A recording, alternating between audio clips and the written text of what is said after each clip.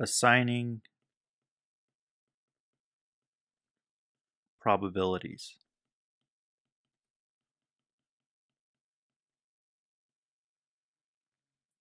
So we're going to be talking about assigning probabilities to the outcomes of an experiment. Remember, an experiment is a process that generates some outcomes. Now, how can we assign probabilities to those outcomes?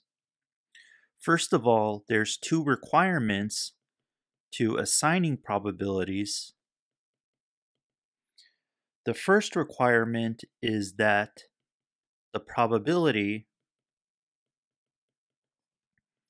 of each outcome is between 0 and 1. And we can write that like this.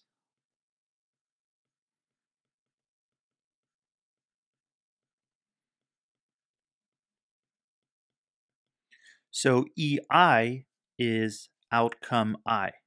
So this is saying that the probability of outcome I is between 0 and 1 for all I. The second requirement is that the sum of the probabilities of the outcomes equals to 1. And we can write that like this: the probability of outcome 1 plus the probability of outcome 2, and so on up to the last outcome, which we write En, is equal to 1. So there are n outcomes here. So those are the two requirements for assigning probabilities. The probability of each outcome has to be between 0 and 1, and the sum of the probabilities of the outcomes is equal to 1. Now, there are three methods for assigning probabilities. The first method is called the classical method.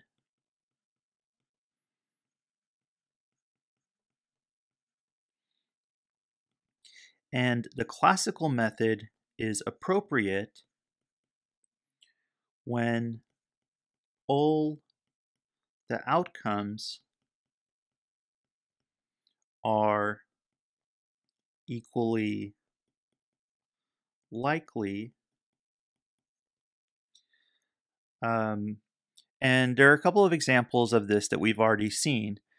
For example, when you're tossing a coin or rolling a die, all the outcomes are equally likely. When you're tossing a coin, head and tail are equally likely. When you're rolling a die, all the numbers from 1 through 6 are equally likely. Now, in the classical method, the probability of each outcome is going to be equal to 1 divided by n, where n is the number of possible outcomes.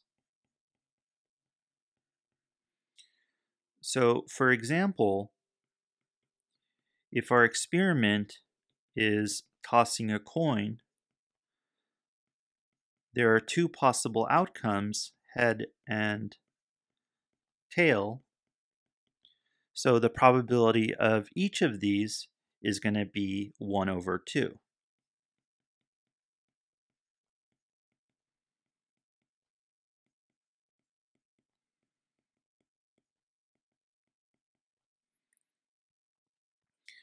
When you're rolling a die,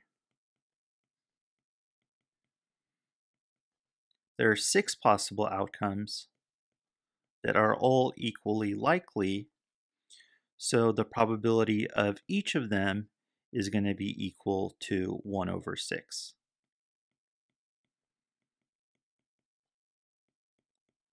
And so on. And we can see that the requirements for assigning probability are satisfied for both of these examples.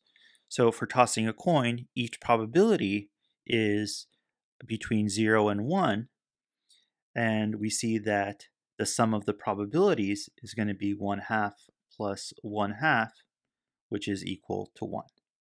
And for rolling a die, each of these probabilities is 1/6, which is between 0 and 1, and their sum is going to be 6 times 1/6, which is going to be equal to 1.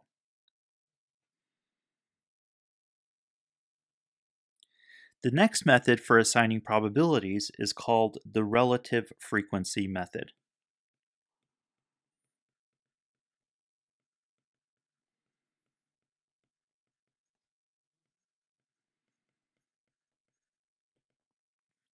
Now, the relative frequency method is appropriate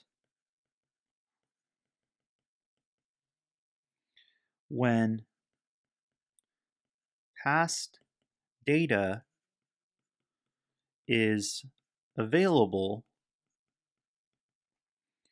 where the experiment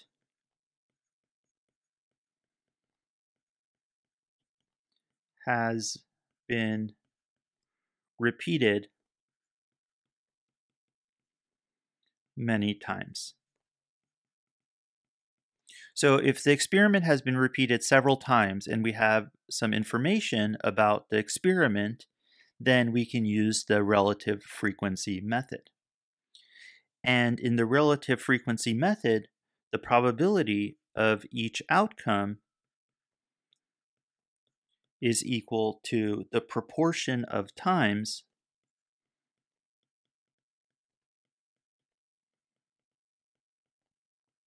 that the outcome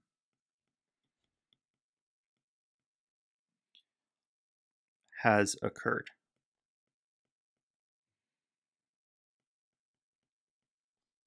Now, the proportion of times that the outcome has occurred is the relative frequency. That's why we call it the relative frequency method.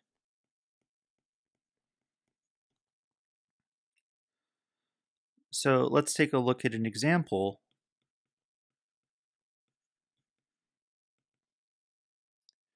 Suppose you have outcome 1 has occurred 20 times. Outcome 2 has occurred 13 times. Outcome 3 has occurred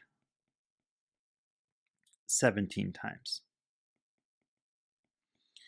So if you add up all of these numbers, you'll get a total of 50. So this experiment has been repeated 50 times, and these are the number of times that each of the outcomes has occurred. So we can use the relative frequency method and set the probability of each outcome to the proportion of times that it's occurred, or in other words, its relative frequency. So the probability of outcome 1 is going to be equal to 20 over 50, which is 0.4. The probability of outcome 2 is going to be 13 over 50, which is going to be equal to 0.26. And the probability of outcome 3 is going to be equal to 17 over 50, which is equal to 0.34. So these are the probabilities for the three outcomes using the relative frequency method. And we can see that each of these probabilities is between 0 and 1, which satisfies the first requirement. And if we sum the probabilities,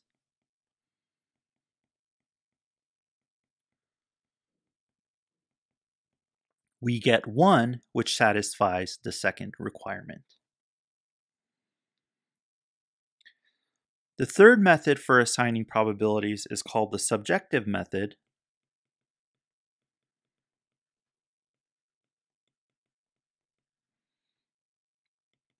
Now, if you can't use the classical method or the relative frequency method, you have to use the subjective method. So it's appropriate when the outcomes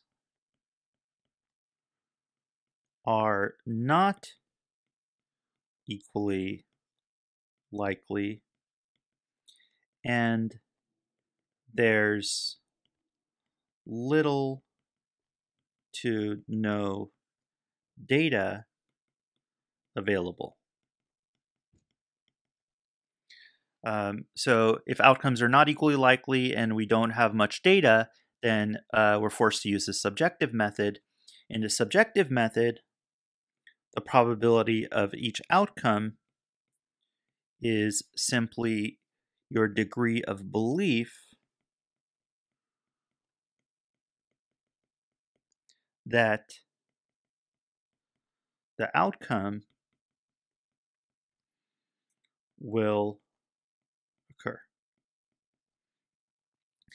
Um, so with the subjective method, you have to be careful about the probabilities satisfying the two requirements, because in the classical method and the relative frequency method, the way they're calculated, they'll automatically satisfy the requirements, but this is not necessarily true for the subjective method. For example, if I assign the probability of outcome 1 equal to 0.5, and I assign the probability of outcome 2 equal to 0.4, and there's just two outcomes, you can see that the first requirement is satisfied, but the second requirement is not satisfied. So if the probability of outcome 1 is 0.5 and the probability of outcome 2 is 0.4, then the sum of their probabilities